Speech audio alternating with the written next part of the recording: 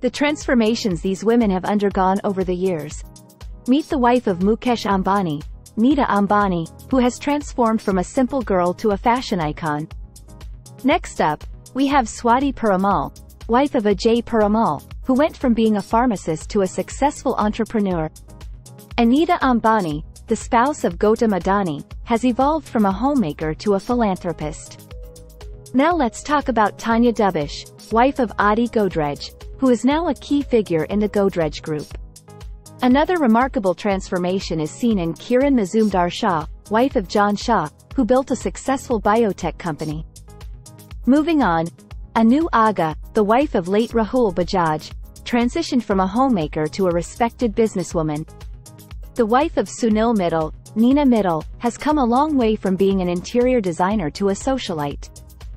Radhika Roy, wife of Pranoy Roy, has made a name for herself as the co-founder of NDTV.